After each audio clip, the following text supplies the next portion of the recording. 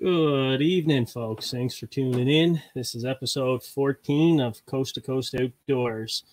I am your host, Jeff McNeil, and today we have Skyler Jeddore from Eskazoni First Nation in Unamagi, Cape Breton, Nova Scotia, going to talk a bit about fishing the Jeddore Lakes. I didn't have a detailed bio for Skyler, but Skyler can tell us a bit about himself. Unfortunately, due to unforeseen circumstances, Clifford Paul had to a family emergency last minute he had to attend to, so he may chime in throughout the show. So fingers crossed that we can get Clifford in. So welcome to the show, Skyler. Thanks, Jeff. Glad to be on. That's wicked. Do you got video there, Skyler, where you're at, or? No. Okay, so I'm currently on my. Yeah, I'm currently outside. Gotcha. Okay. On the truck, no worries. That I might have had some video feed there as well, but no biggie. So tell us a little bit about yourself, Skyler. What got you into fishing? Geez, when I was like 5 years old, I went with my uncle Simon. We went fishing in Island View. We were catching codfish. That was the first fish I ever caught. It was the cods. They were so plentiful back then. So we're just mostly doing catch and release, and that got me hooked to fishing.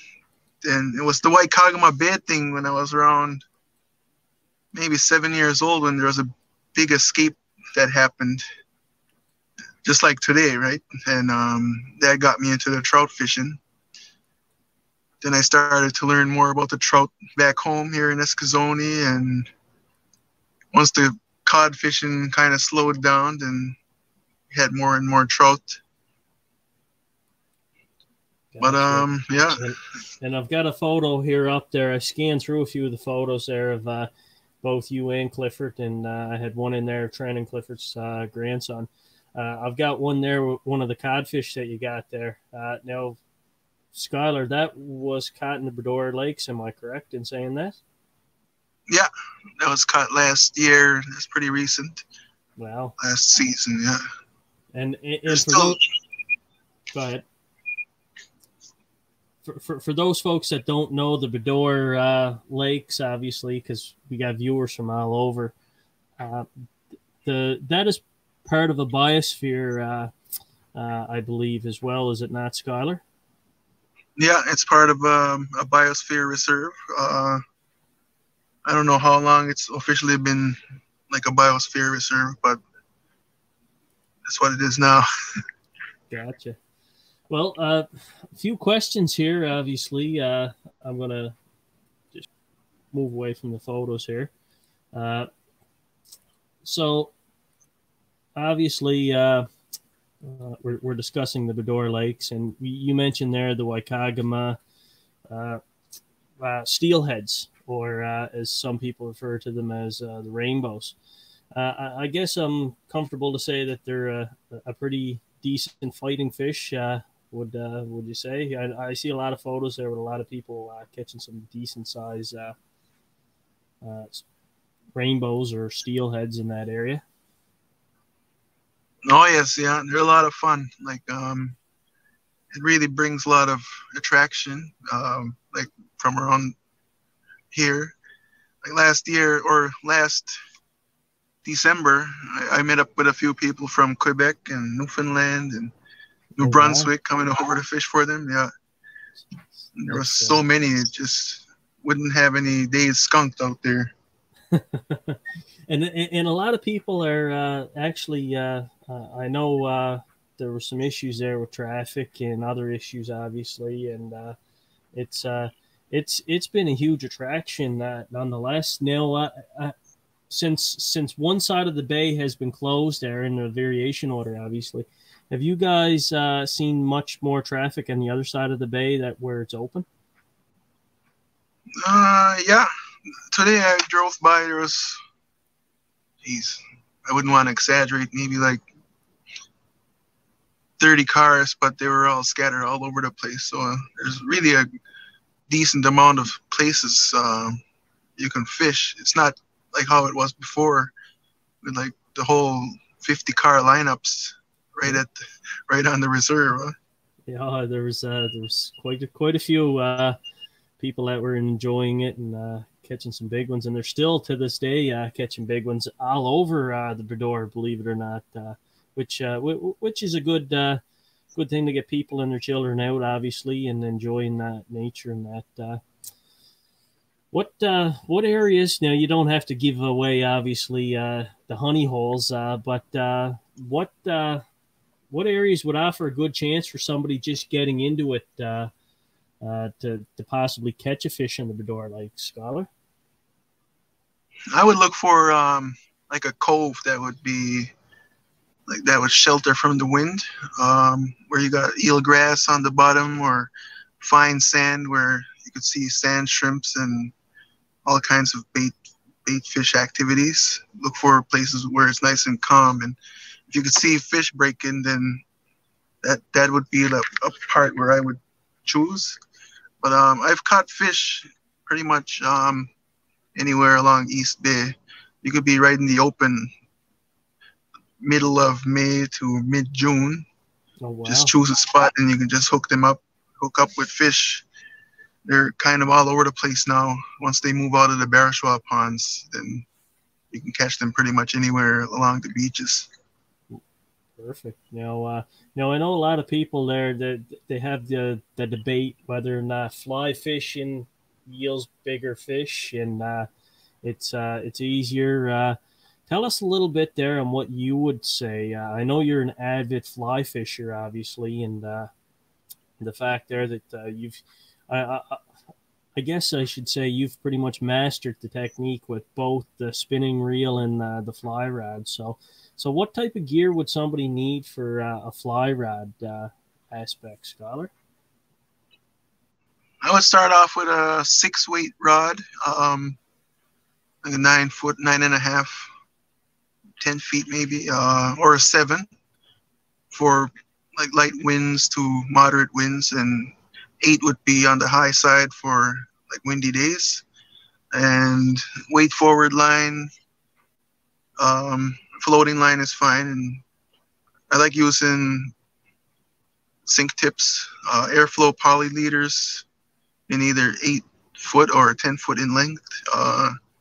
Any density from clear intermediate right to fast sinking, and maybe like a 5x to 4x tippet, 3 to 4 feet in length. A saltwater kind of reel maybe with a disc drag.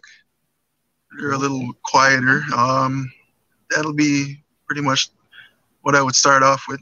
Doesn't have to be a super fancy rod, but a more high performance rod would give you a better punch in the wind if you're doing like tight loops. Gotcha. Now fly types. Let's say for the speckled, what would you prefer for a speckled there when you're fishing? The very first fly I would tie on when the fishing season starts is the Mickey fin. It could be the silver bodied or the gold bodied. They both work really good. And this year I've caught all species of trout on the Mickey fin. Pretty good ones too. Yeah, I've brought one of the, it looks like one of the Waikagama Bay steelheads up there, and the fly right over your shoulder, obviously. So you've mastered landing some big ones. Now, if they were going after, I guess the Mickey fin would work just the same for the steelheads as it would for a speckled, would it not? Yeah, anything, they'll grab anything. But for those fish, like the one I'm holding there, I like to use like bugs or bombers. Another fly I like to use are blobs. I guess they imitate the feed that they get when they're in the cages. So anything that's round, that has like a kind of a buoyant body that you can sink with a sink tip, just give it under the surface, then they'll go after that. Oh, wow. But you can catch them with anything, like shrimp flies and woolly buggers. You probably throw a stick with a hook on it, you probably catch one. Now, now the stripers. I know some guys say they catch the stripers in the Jeddore lakes as well, the striped bass, and some guys say the odd one they'll catch. Fly rod for that. What would work for that, Skyler? For one there. For the stripers, the clouser minnow. It's very tough to beat. It's a good fly to use where there's current. For the best places to find striped bass, I find, are on the openings of like ponds, Barishaw ponds, or any like a fast flowing inlet. Mm-hmm. So you throw a clouser minnow in there late evening or early morning, he'll have a chance of catching striped bass. Oh wow! Now the photo there that I had up there of you with the codfish. Just curious what you used for this one here. I used a high-low rig I made up with 8-0 octopus hook and chunks of mackerel, and you just bounce them along the bottom. Gotcha. Or you use what do you call it, like a cannonball sinker, maybe like an 8-ounce, or a drill sinker, and you just really drag it along the bottom, and you just let the drift pick up your bait, and they'll just follow the scent and grab it. Mackerel jigs work and cod jigs, but that one there I caught on live bait, so oh wow, that works really good. So let's switch gears here a little bit and switch over to the talking there about the spinning reels. I know, like I said, you're well versed on both styles. The spinning reels. What would you say for the speckles and the rainbows or the steelheads on that, like line weight, style of maybe Rapella, if that works, or are you guys just going with the standard Hildebrand with a 6 or 8 inch leader off of that? Tell us a little bit about what you'd say for that, Skyler.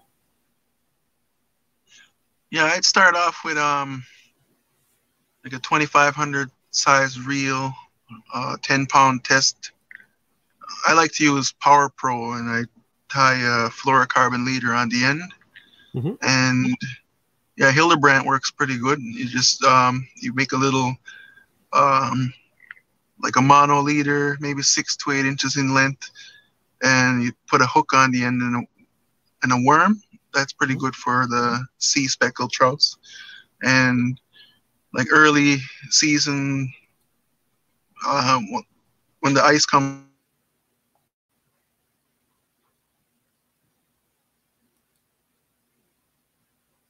I lost you, Skyler.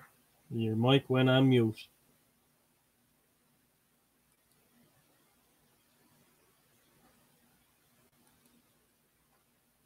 Can you hear me, Skyler? Well, I lost Skyler there. I know Skyler was having some connection issues here, so just bear with us a minute there. We have Skyler back. Welcome back, Skyler. Oh, it's hold on, just quick. There you go. I can hear you now. Okay.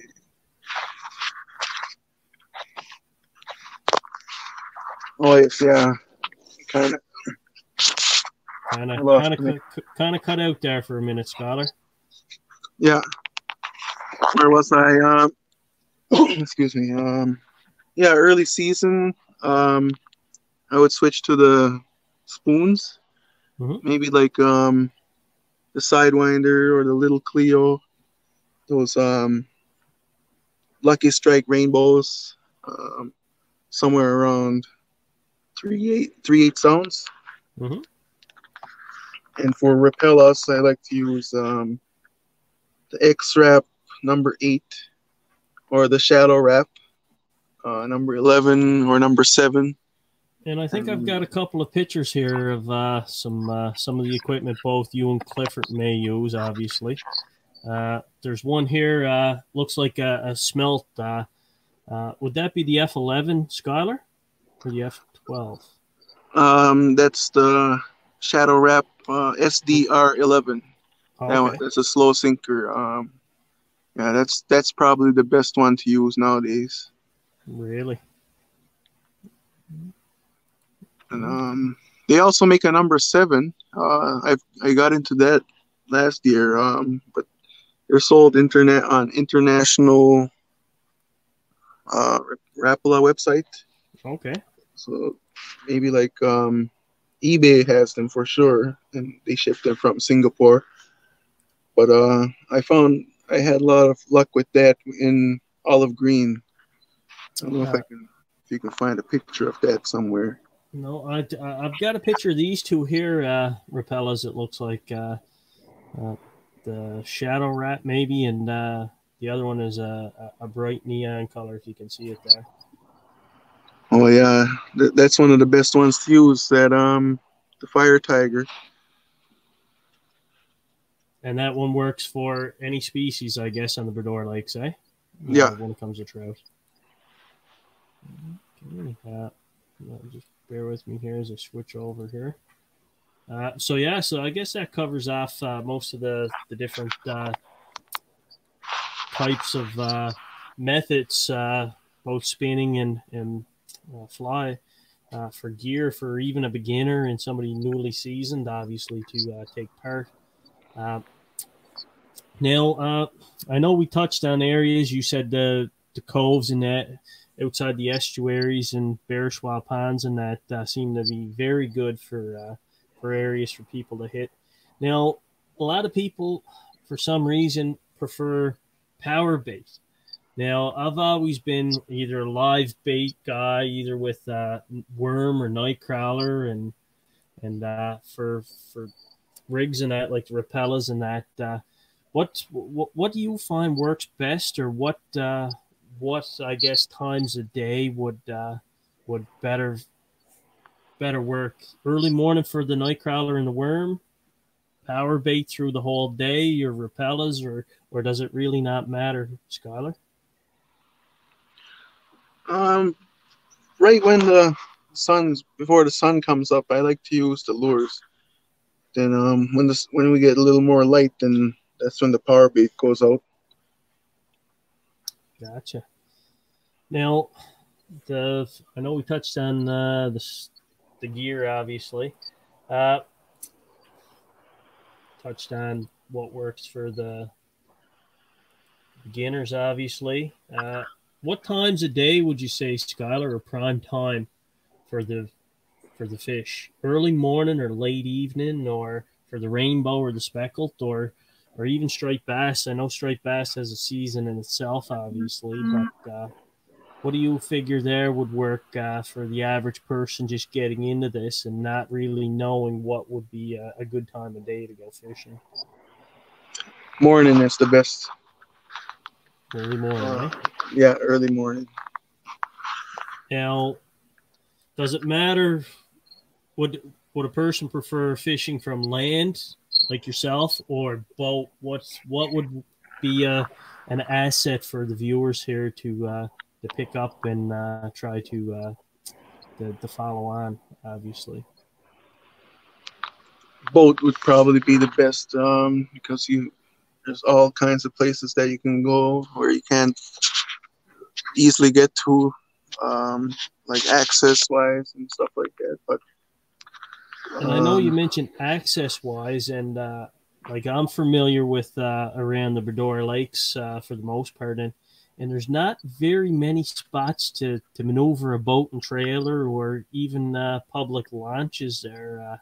Obviously, I guess the Bedeck Marina, you could probably launch there, quite possibly. I don't know if they charge or not, but I don't know many spots, Skyler, for the average person to launch a boat. Do you have any spots there that maybe even I don't know about that are open to the public to launch a boat? Yeah, you can launch a boat, Little Narrows, by the ferry on the Iona side. I know if you're fishing for the Waikagama Bay, that's a good option. There's a couple more on the Portage Road there too, that you can launch a boat.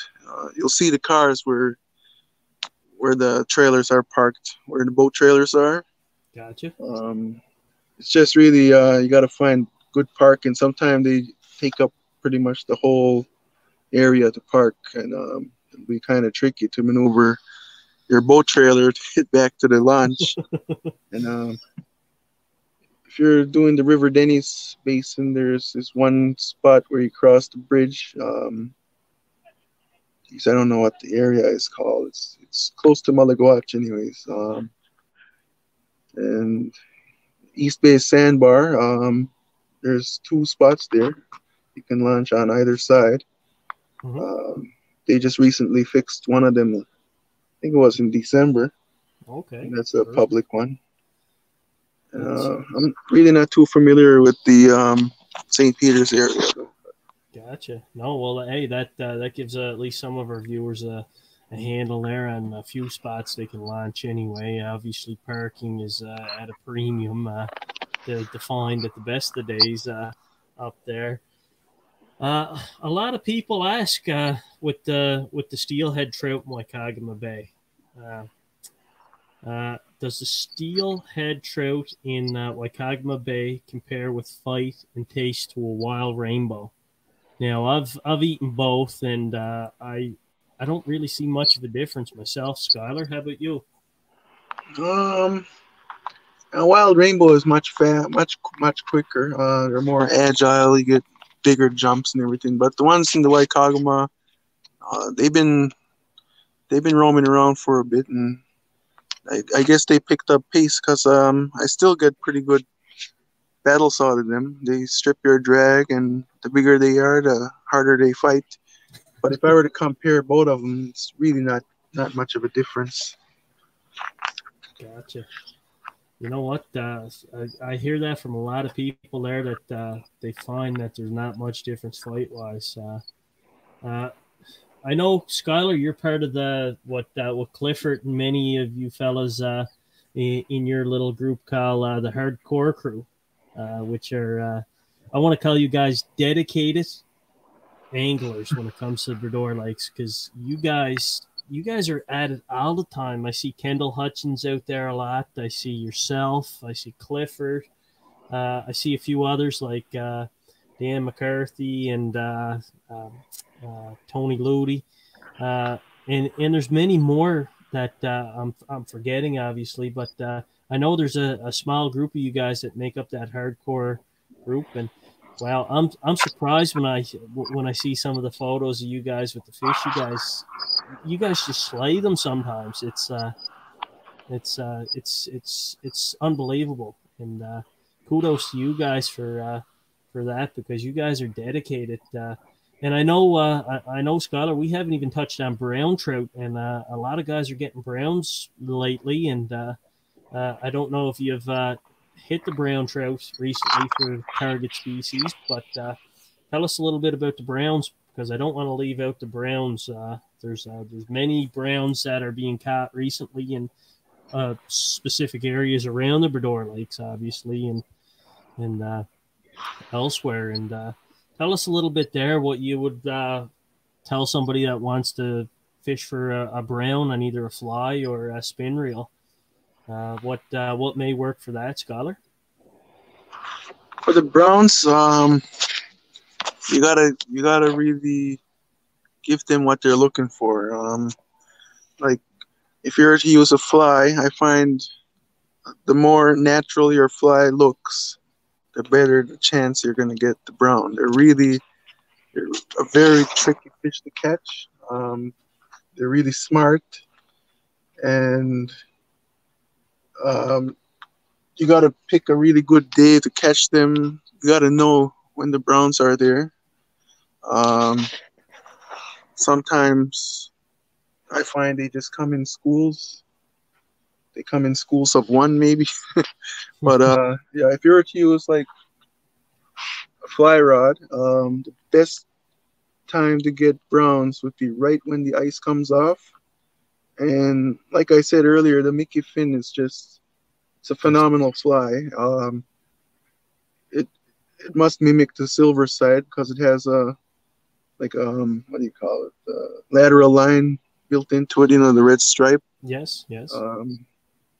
Or the shrimp flies that Gord Osmond makes. Those are wonderful. I caught a few browns this year on his shrimps, but mostly on his Mickey Finn. I caught one 2 weeks ago out this way, and it was I caught that on the Mickey Finn. He's like 23 inches. You had the picture up there earlier. It's in the net, but that was my most recent. I've got some photos here of Clifford and yourself, obviously. And again, for viewers that are tuning in, unfortunately, Clifford had to cancel due to a family emergency. Actually, I've got a photo of Clifford's son, Trenton, up here now with a striped bass. There's Clifford with a brown. I don't know if this is the one that you're referring to here, Skyler, with the brown. Or, no, it was more like a silver colored brown.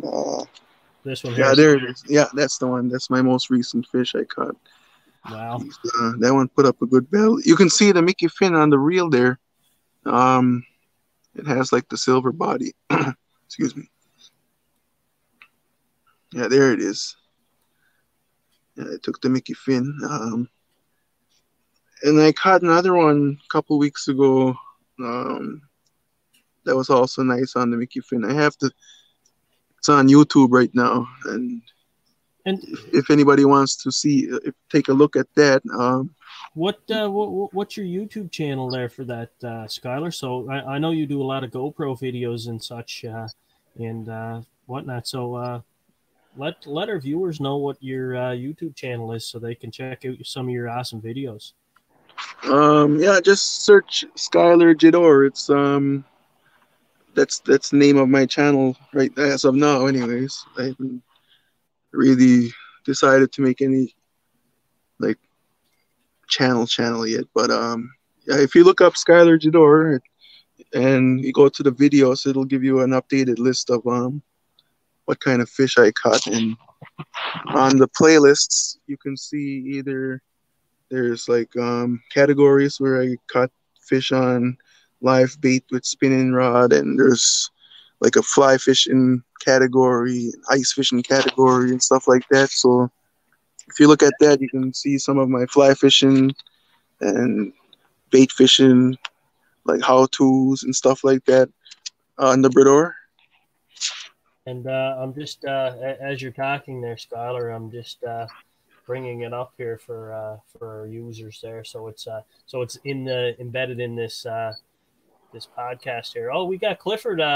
Welcome aboard, Clifford. Great to have you, buddy.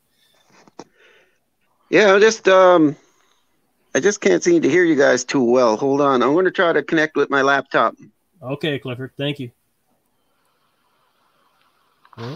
So I'm just going to bring this up here, Skyler, and share this screen here so people can actually see your YouTube channel.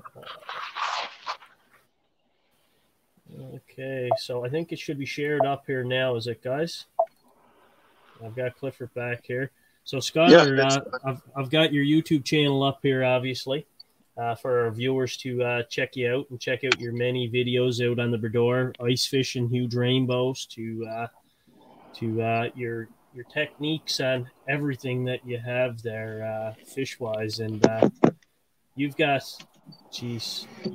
an impressive background, Skyler, when it comes to fishing. So for our viewers out there that want to check out Skyler Jeddore, just go to YouTube and type in Skyler Jeddore. It's in our video here as well. Check it out.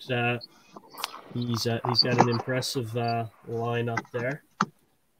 We do have a couple of viewer comments here. Roger Lewis, I don't know Skyler, but he sure seems to know his stuff. Thanks, Roger. Lloyd Moore, good job, Skyler. Roger Lewis, informative, good chat. So, Clifford, can you hear us now? Can you hear us now, Clifford?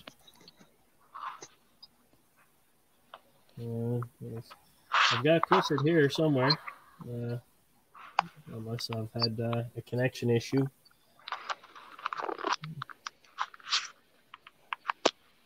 Yeah, well, we'll try to get Clifford back here. It seems like he froze up on the live feed. The joys of doing stuff live, obviously. So yeah, Skyler, very impressive here on your YouTube channel. So our viewers can check you out there and go through a lot of different videos. And I hear, sounds like I hear Clifford beeping back in here. Hey, Clifford, how you doing? I got no audio from you, Clifford. Your mic is muted, Clifford, down in the right corner. Can you hear us now?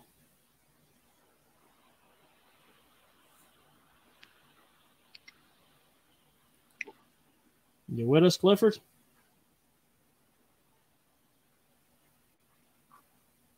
Your mic is muted, Clifford. On the screen there. Okay, I think I got you now. Nope. We've got a few audio connection issues with Clifford, so we've got Clifford's video, but we've got no audio from him.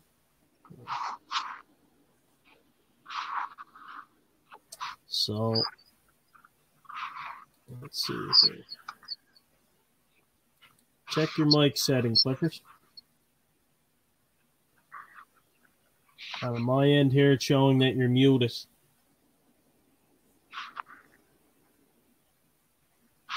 Where your name is, you should see a little mic box. If you click that, it should unmute.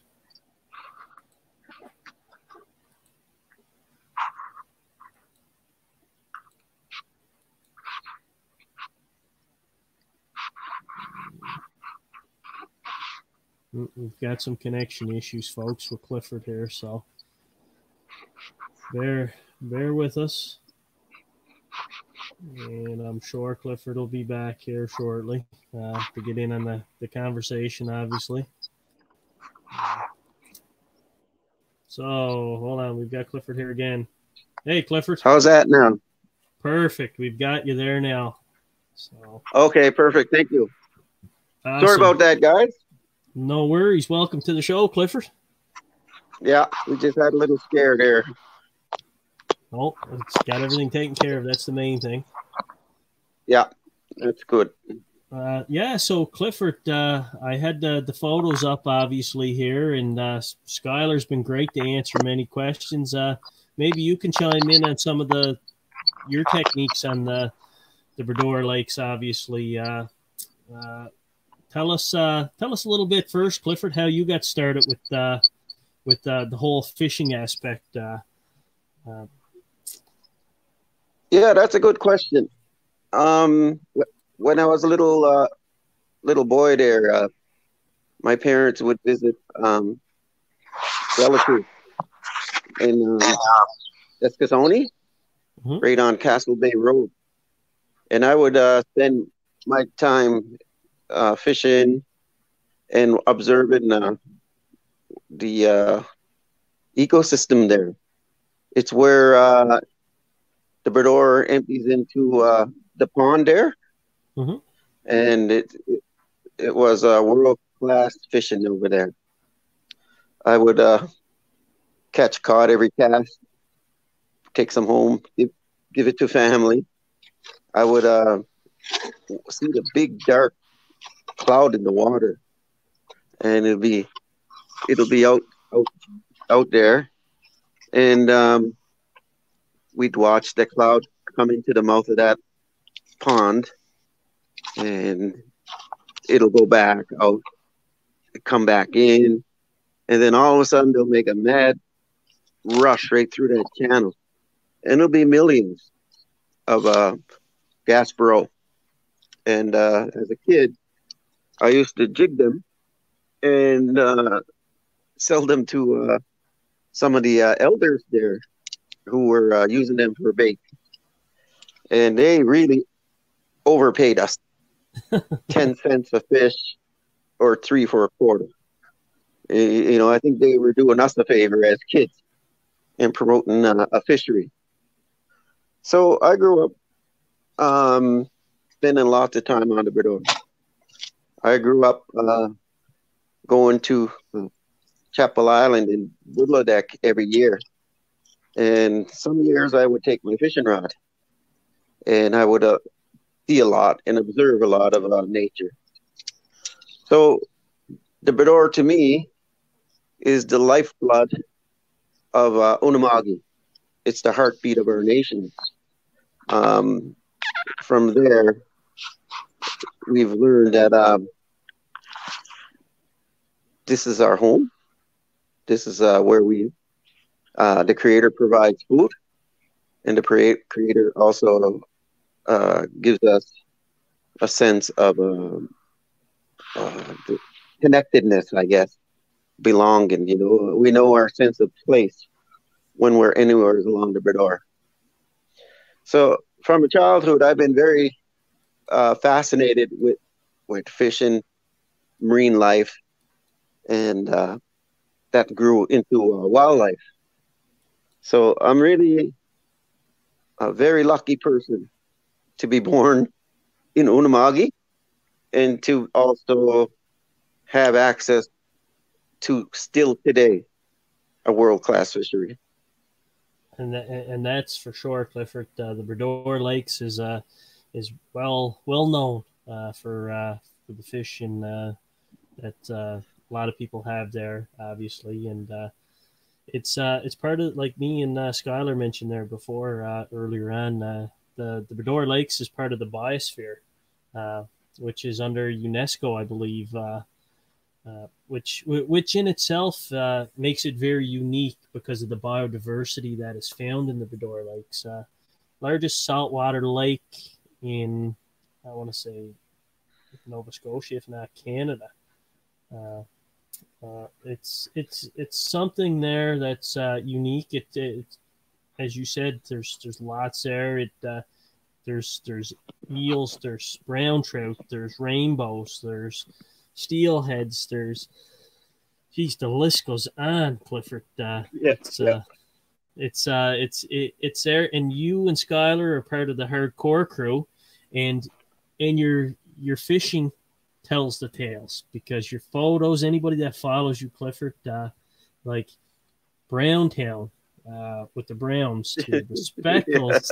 I've got some photos up here of both you and Skyler, and it's like, wow, you guys just know how to nail them. Now, earlier today, before you come on the podcast, obviously you were out fishing, and I know you've hit a few dandies as well as codfish over your fishing career in the Jeddore Lakes. Same with Skyler, obviously, and it's unique.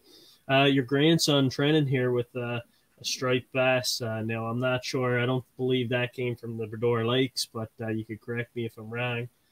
No, we caught that in the Shubenacadie River, where it connects to the Stewiacke. Gotcha. So we caught it just beyond Stewiacke there. And the reason I threw that photo in there is because anytime you can pass that knowledge on to a younger generation, it's worth its weight in gold, obviously. And exactly.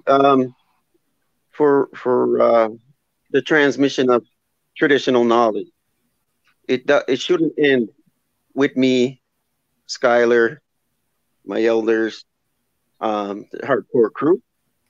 It should always be continued. So if we take the kids out fishing, hunting, observing nature, picking fiddleheads, berries, and medicines, the stories continue. So if they carry on the traditions, they will tell the stories. And they will say, I have been a part of this.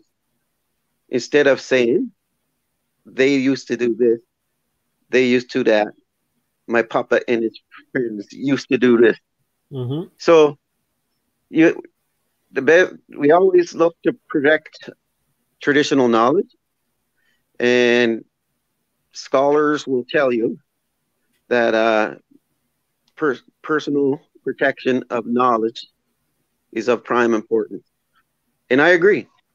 But for me, I I think the best protection of traditional knowledge is passing it on and make sure that the stories continue. And you know what, Clifford, that's truly correct, because like Skyler there, he's got them how-to videos on YouTube, obviously. So he's passing his shared knowledge on to many others. I know you've shared your knowledge there with Tony Ludi and Kendall Hutchins and them guys that are Yes, part of the network there as well, of anglers that are pretty dedicated when it comes to that. yeah, So it is.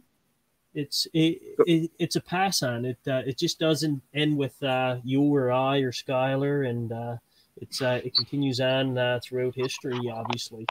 Uh, Clifford, what does, like, I know Skyler, you're still on here with us, and a lot of these are probably going to be repetitive questions because Skyler has answered many of them with his techniques, obviously, and I'm whatnot. glad. Yeah. So, what areas, Clifford, and you don't have to be exact, but would offer a good chance to catch a trout, whether it be brown or speckled or rainbow or steelhead, on Good.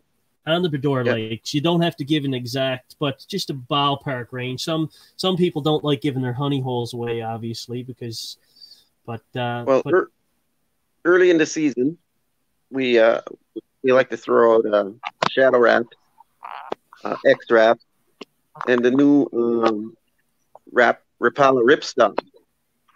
So we like to use those, mhm.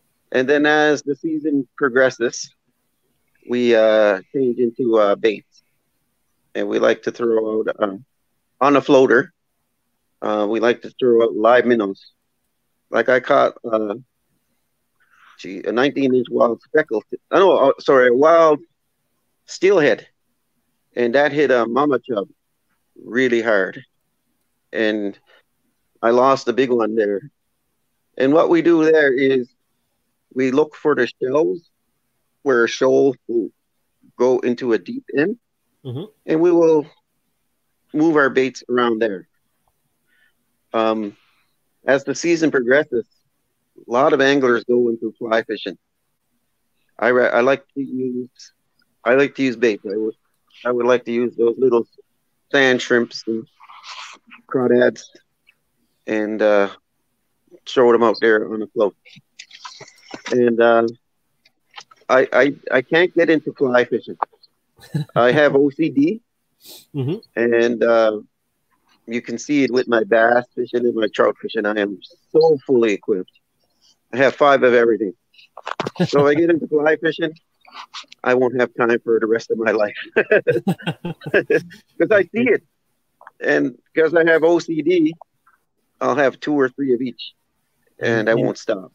And you know So what, Clifford? I've got 2 or 3 fly rods. Actually, I've got 3 fly rods, and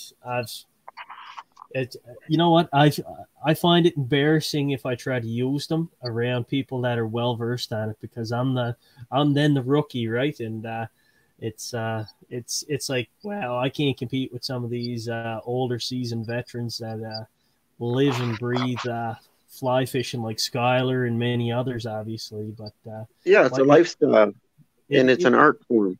it is an art form, and it's Yeah, a technique you really have to master. Uh, yeah, because exactly. That's I've why you had don't see me curling as well. Yeah, I've had because of that OCD. Yeah, some seniors and elders and that try to teach me to use a fly rod and get the fly in a 5-gallon pail. Clifford, I'm yes, telling you, if back then, if they had cameras on the phones back then, everybody'd still be laughing at me. yeah. Well, the But thing is, as long as you put in the time, well, that's it. you know, Practice makes we we perfect. we use a lot of respect for nature, respect for Mother Earth, respect for yourself, your family, your community. So if you go out there with good intentions and love in your heart, that's all that matters. And catching a fish will be just a bonus. Losing a fish is another story. I lost 3 big fish in 5 days, but I took home some nice ones for food.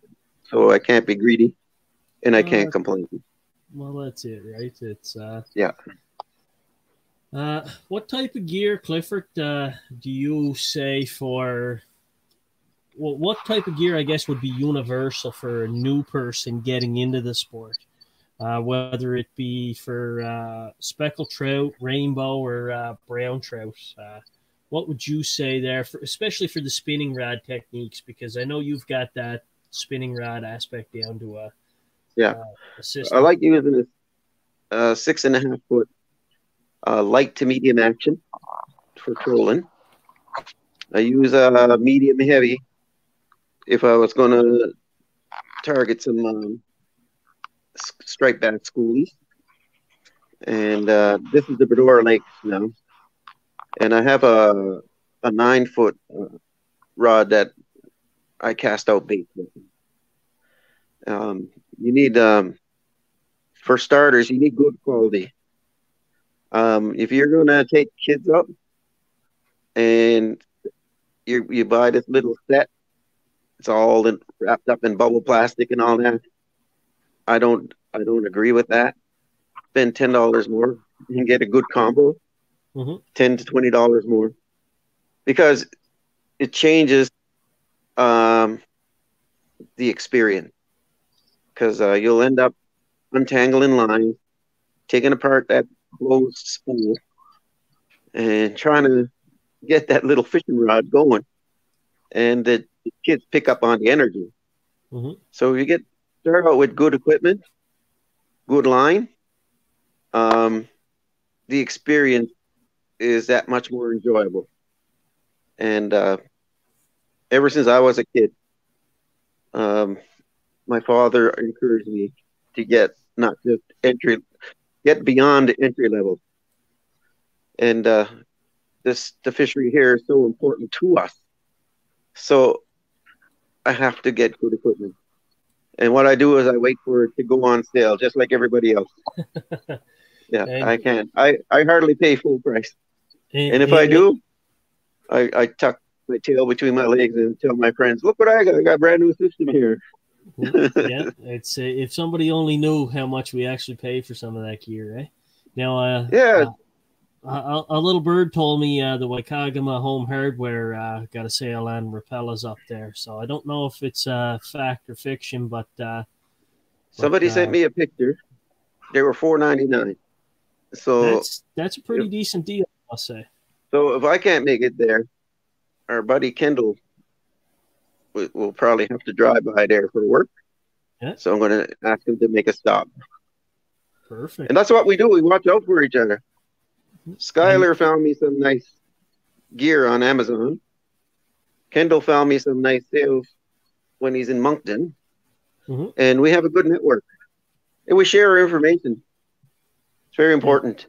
And it's funny you should mention Kendall, because actually when I wanted to get striped bass gear, something I had no gear for, obviously. That's what I had. I wouldn't want to try to haul one in because I'd probably break it. So Kendall set me up with some nice gear as well. So kudos to Kendall for the help on that. And it's just I haven't found the time to get out with you guys, obviously. So someday, hopefully. Yeah. But Skyler can tell you some great striped bass stories. Incredible fishing caught. Oh, I'm sure Skyler can. Skyler's proven it with his many GoPro videos and so forth. Now I've got a lure up there, Clifford. I'm not sure if you can see it. It's one of yours, I believe. And Skyler briefly touched on it there. Shadow Wrap, is it? Shadow Wrap, yeah. It's a lethal lure. Sometimes we would remove the center hook and put a shorter shank hook in there. Okay. Because it wobbles, and sometimes it wobbles into the other hook.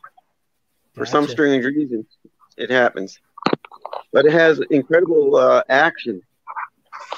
And we found that brown trout speckled trout, and maybe a few rainbows here and there. They find it irresistible. Oh, wow.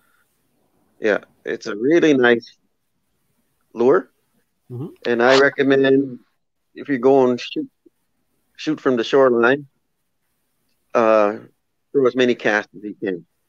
Gotcha. Because eventually you'll get a hit, and it is a great lure for trolling as well. Okay. So now, and Cliff, mix the speeds. Mix the speeds. Even on one retrieve, mix the speeds a little bit.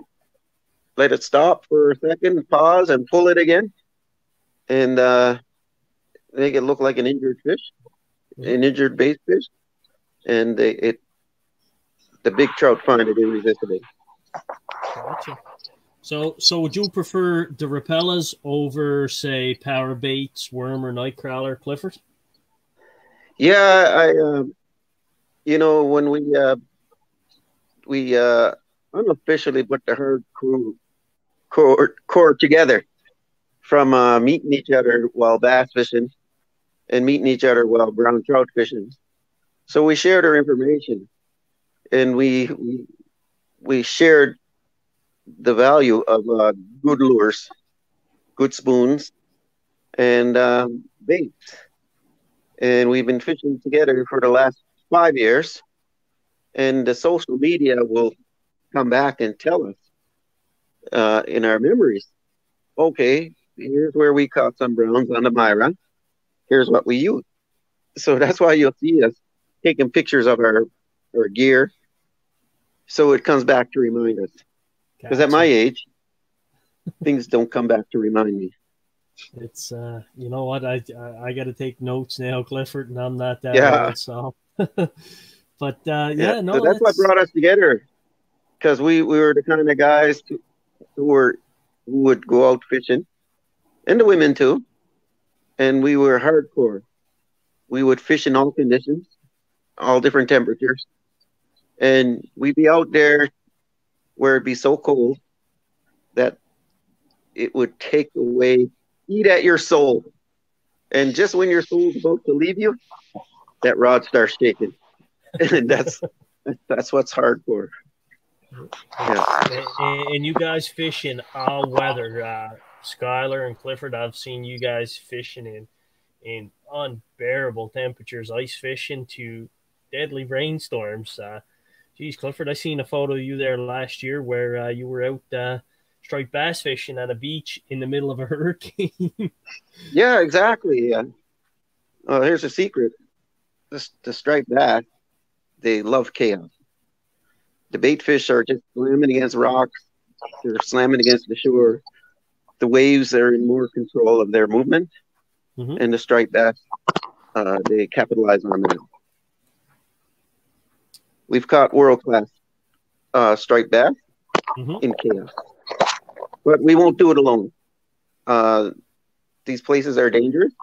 We'll never go to a place at night that we haven't seen in the daytime. And we watch out for each other. To ride there and ride back while we're fishing, make a fire, and do our thing. We really watch out for each other. Now, I see a comment there from Skyler. He said, Ghost Shiner. What's the story behind the Ghost Shiner? Yeah, go ahead there, Skyler. Yeah, that lure Clifford had over there, the Ghost Shiner. That one looks the most like the Atlantic silver side. Yeah, that one there. You can see the geez, I caught a lot of fish with that one, including striped bass. Now, that one there kind of gives the appearance of either a smelt or a capelin, or some guys I know want the silver side minnows, right? They don't want the chubs or the bullheads, obviously, for live bait, but that seems to be the predominant thing I see a lot of guys going with now, obviously. Yeah, that's the one. I find it's really good right until June. Usually, the browns stop biting lures in like middle of May, but I find that one Hold on a there. second. We're right back, guys. You can keep getting the browns on it. Well, it's something though. Like there's so much versatile and different fishing gear a person can get. Like if you walked into one of the big department stores, even here locally, Skyler, like our department stores, sometimes you can get like so flustered to the point where you don't know what gear to buy, which some people find it intimidating, right? You see some guys going out and they buy everything that they can, thinking that it's going to work, and something so simple. I don't know if you guys have ever used Sidewinder, but I know a local lake out here where I'm at for the speckles and that orange Sidewinder. It works better than a Hildebrand. Yeah, Acme Sidewinder. I like to use it in early May, and I target the sea-run speckles. Gotcha. I catch a lot of sea-run speckles with them. And then after a while, they move to another bay. They move to other areas, and they're not interested in them anymore. So that's when I have to switch to live baits. Yeah. Gotcha. And for some strange reason, the River Denny system, our Rapalis, our Shadow Rap, and our ripstops, Rapala ripstops, the fish are not interested in them in there. But in the Jeddore, like East Bay and other areas, they're after them like crazy. Yeah, so we have to learn and adapt and mold our behavior to the feeding habits of the fish. True. Now, Clifford, what would you say would be the prime time for fishing with you guys? Oh, I lost you, Clifford. Technical issue there with Clifford. Hopefully we get him back, Skyler. That's the joys of live on air. Yeah, he must have hit the space button or something. He must have hit something. I've got a viewer comment here for when he comes back from Dylan Yates as well. So, and we got Clifford back. Welcome back, Clifford. Sorry about that. There was a thing that popped up. I pressed it, and it took me off. No worries. What would you say would be the prime times for fishing that you've noticed on the Jeddore lakes? We were supposed to fish early this morning, and I couldn't get up. And Kendall got up early, and he tried to call me and text me. I guess he went back to bed. So we went out around 10:15 this morning. Okay. And we figured, let's just do it anyway. We rather the evening, but we had a great, probably our best day out there in a while. And, so I think it's more so your presentation that will incite a game fish to strike, because we had hard strikes, and what we were using was live minnow, and it worked well. And I think this I could say prime time is at night, which I love to do, just the last 70 minutes of daylight. Uh-huh. I could say that works well, and it does. But today, for some reason, we had a west wind, and I don't use the wind. I just noticed it because I got windburn on my face, a sunburn. It was cold. We had choppy water, and fish were just hitting like crazy. That's awesome. I think this is from today, is it not, Clifford? This photo here. Yeah, that's a steelhead I caught using the minnow rig, okay. And that fish was jumping like crazy, and we even kind of had a little laugh because Kendall says, "Oh, it's one of the hatchery fish."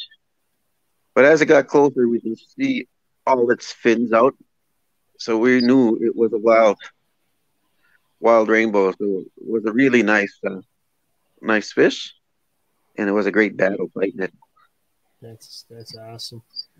You know, it's great to see that, Clifford. I know I had a viewer comment here for you, Clifford, from Sure. Dylan Yates. What's your favorite Yep. fishing memory, Cliff? Oh, geez. I guess when I was growing up, I missed a lot of traditional knowledge from my grandfathers. They were experts at fishing, Mm-hmm. and they were expert dealers. But I have to say, the time that I was supposed to spend with them, alcoholism um, that robbed those times from us.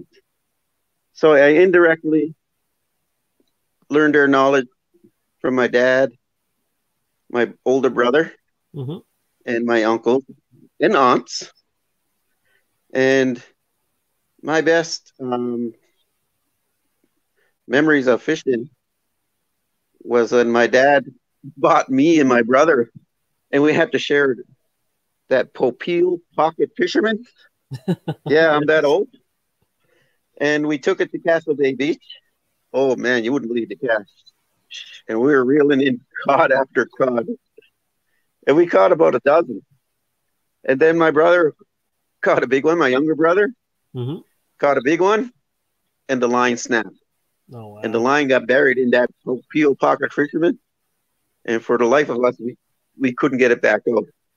So from there, we went back to our traditional linen gear. So that would be one of my best memories. Yeah. Mm-hmm. Because we were kind of disappointed, but we learned a lesson. You need good equipment, man. Mm-hmm. How about you, Skyler? What would be your favorite fishing memory? One time, me and my friends went fishing for the whole day in Benacity Pond. And we must have been like 14 years old. And I snagged bottom 5 times, and I only brought 5 lures.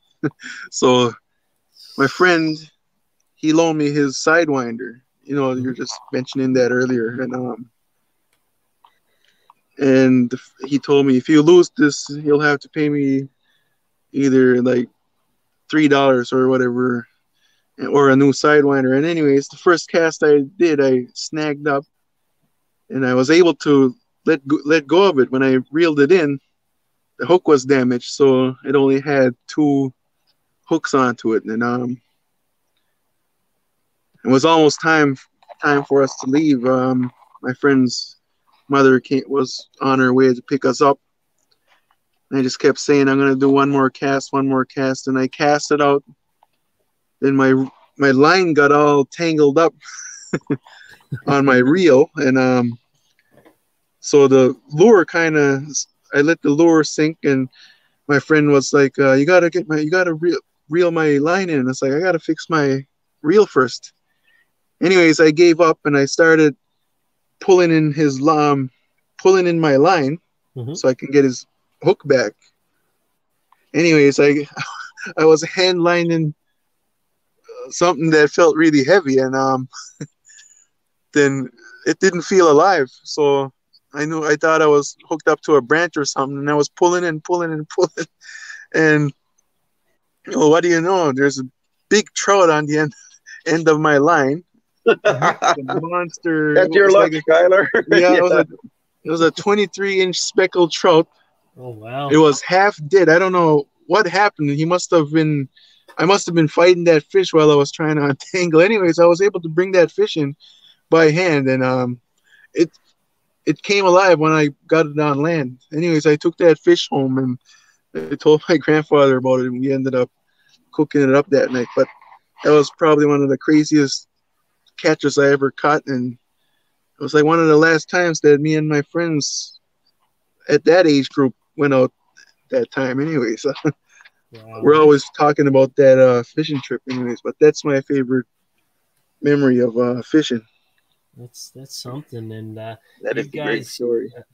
it's stories like that make a fishing trip what it is. It doesn't matter most times if you catch something or not. It's the memories that you have to follow it, right?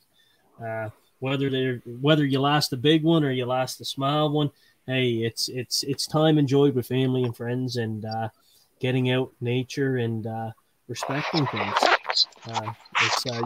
It's peace, it's quiet, the whole 9 yards. So it's memories like that can't be bought, obviously. Clifford, many people ask, how does the steelhead trout in Waikagama Bay compare with fight and taste to a wild trout? What's your take on that, obviously? The wild trout has more flavor. And we found that the best thing you can do with the fishery ones is to have it filleted and smoked. I think that's the best justice you can do with a fish like that. So we have friends who have smokers. Skyler has one. Tony has one. I'm waiting for one of them. I'm waiting for Tony to hook me up with one of them. Yeah. So when we took Tony out, we hooked it. Kendall caught a few of those, and we left them with him to smoke, and we enjoyed that. We had that today, and last night we had some last night. And my God, that's the best justice you can do for a fish like that. And it's an incredible food fishery. We have young First Nation kids catching them, taking them home, and their grandparents are serving up blended meals with those fish. I would like to see every one of those ones caught for that purpose, for what they were intended. They were intended for food. Let them be caught for food. And you know what, Clifford? Just to elaborate on that, I have eaten the ones from the bay up there. Obviously, Chief Rat had hooked us up last year there with a pile there for an organization I was with the Canadian Wildlife Federation meeting in Halifax that they had their annual general meeting, and yes, Clifford, wow, they were maple glazed. Oh, just melt in your mouth, right? So it was tremendous there, and I know for the few people that may have tuned in late into the game here, I'm going to be very clear and specific here that on the Waikagama or the Waco Ba Reserve side, there is a closure on that through a variation order with Department of Fisheries and Oceans. So for those people that maybe come from a ways that want to come down here fishing from the mainland or elsewhere, obviously, please be aware of that. There is a closure there, and there is a closure for boats as well around the Penn area. Use extreme caution and have respect for the area up there, because it's the actions of a select number of people which bring on closures, unfortunately. And I just want to be very specific with that. Pack in. If you're packing stuff in, make sure you pack it out. Don't waste fish. If you're not going to keep it, release it. And be respectful, obviously, no matter where you're at on the Jeddore Lakes, because it's a value to everybody. It's a sensitive ecosystem with the biodiversity under the biosphere and all that. So I just wanted to throw that into the mix here, guys. Just because we, like anything, we've got bad apples on all spectrums here, and I just wanted it to be clear that it's not a free for all, right? To go up there, park where you want, and do what you can. So just be diligent, obviously, in the area, and respect the closure that's there, and be careful because fines would be handed out. So just use caution and make sure you do your due diligence on that, folks, for fishing the Waikagama area, obviously. But guys, I wanted to put that out there because there's so many diverse people that listen to this either on the Facebook page or on on our other platforms like Spotify and Apple Podcasts, Google Podcasts.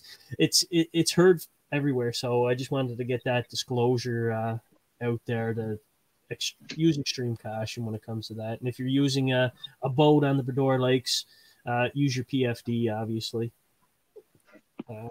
Yeah.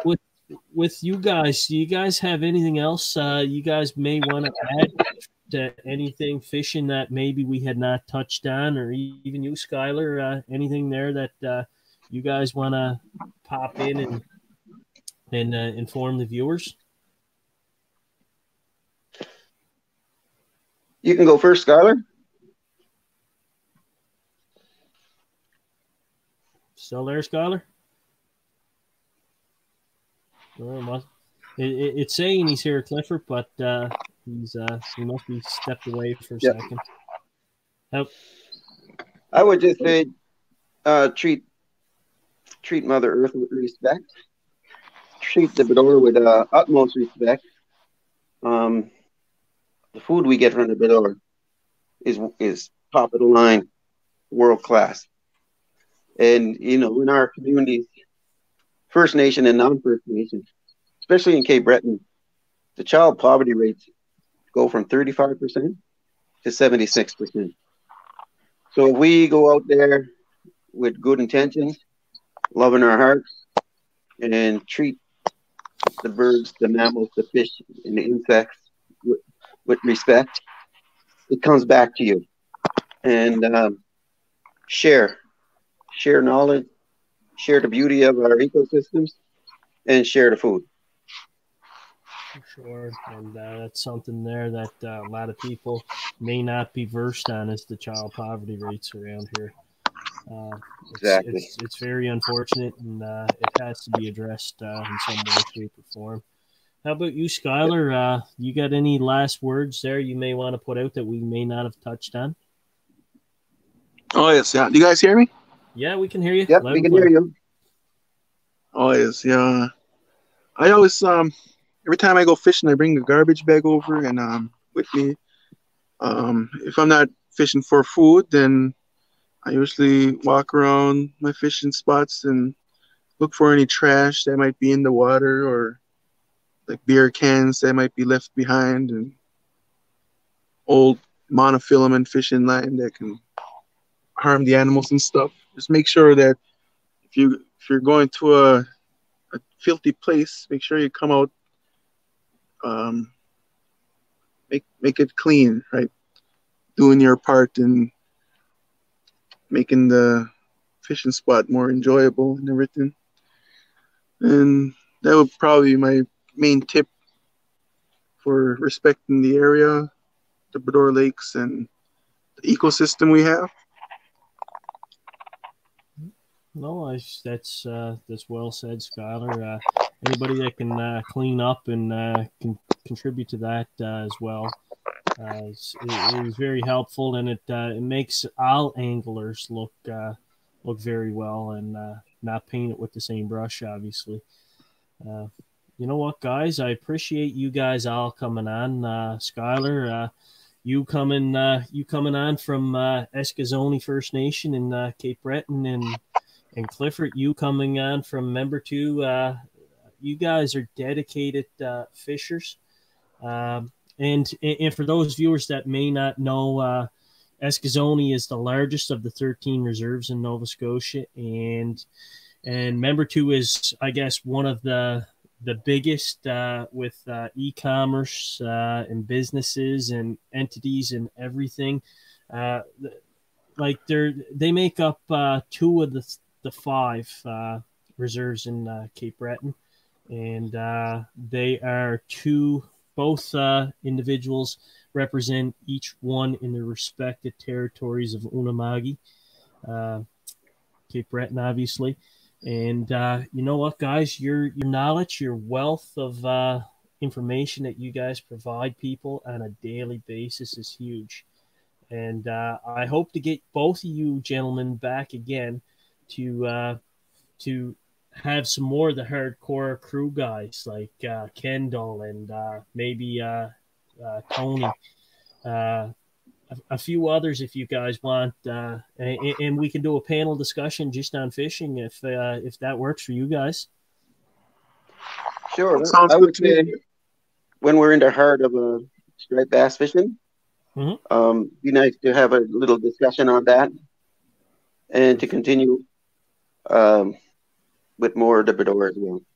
Perfect. You know what, guys? I'm receptive to that idea, and I'm hoping to move it forward whenever the chance it gives an opportunity. Just let me know, and you guys got my contact information, so feel free to reach out at any time. But again, on behalf of Coast to Coast Outdoors and you guys touching on the fishing on the Jeddore Lakes, I appreciate it, and I'm sure our viewers do as well. So with that, Great guys, stuff. Thank you, Jeff. Thank thanks you, Skyler. Thanks for being our guests, and thank you again, Skyler, and thank you again, Clifford. So with that, unless anybody wants to say anything else, I'll give you guys the last word there. If not, we can close out. All right, I'm thanks for having me, Jeff. Thanks, Cliff. And we'll see you the next time we have that panel. Perfect. I appreciate it, Skyler. Thanks again. All right, see you guys later. See ya. All right, bye. All right, take care. See you, Cliff. Thank you. Multis. Well, all in. So, guys, there you have it. For those viewers that have tuned in there today, we are an hour and 16 minutes in. We had some technical difficulties with the live feed, obviously, but nothing major. Clifford did make it on the show, and we do appreciate Clifford and all Clifford's knowledge and input, as well as Skyler's. So again, thank you to both Clifford Powell from Member 2 and Skyler Jeddore from Escazone, Cape Breton, coming on today and speaking about fishing the Jeddore Lakes. To our many viewers from coast to coast, whether it's the east coast of Canada to the west coast of Canada, up north, United States, even over in Europe. Thanks for tuning in. We appreciate everything that you guys have done. So with that concludes episode 14 of Coast to Coast Outdoors. And stay safe while boating, guys and gals. Enjoy what the week has in store. Thank you, and see you again.